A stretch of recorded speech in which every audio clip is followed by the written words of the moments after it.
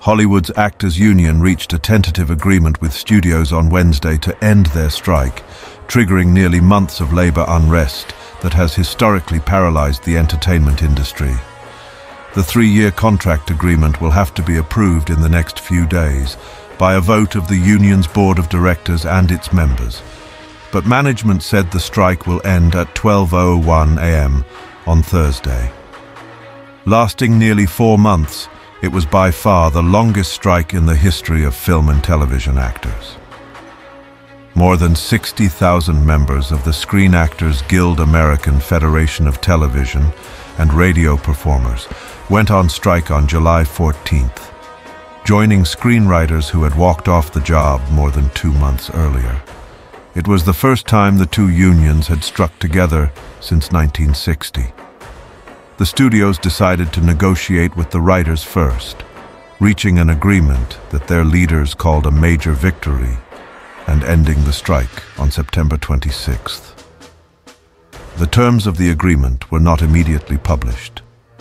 SAG-AFTRA said details will be made public after a meeting Friday in which board members review the contract. Issues on the table included short-term compensation and future royalty payments for film and television shows, along with control over images and likenesses of AI-regenerated actors. Executives from major entertainment companies, including Disney, Netflix, Warner Bros. Discovery and Universal were directly involved in the negotiations, which, like all Hollywood union negotiations, were led by the Alliance of Motion Picture and Television Producers. The end of the strike announcement came just hours after Disney CEO Robert Iger and Warner Bros. Discovery CEO David Zaslav reported their latest earnings calls. Both executives said they hoped the strike would be resolved soon. Disney shares rose on its report, which said net income rose 63% to $264 million in the quarter, ended September 30th, compared to $162 million the previous year. Zaslav said on an earnings call that the studio's latest offer achieved virtually all of the union's goals and includes the largest salary increase in 40 years. Warner Bros. Discovery reported losses on Wednesday, and its shares fell 19%.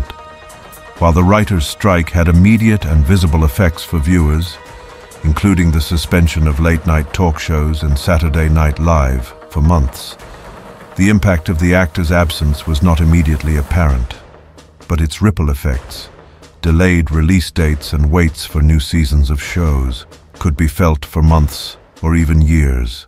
Actors are expected to quickly return to movie sets where productions have been suspended, including Deadpool 3, Gladiator 2, and Wicked. Other films and shows will be rebooted once returning writers finish scripts. And beyond scripted productions, the end of the strike allows actors to return to red carpets, talk shows, and podcasts as Hollywood's awards season approaches. The SAG strike is over. I can finally say it.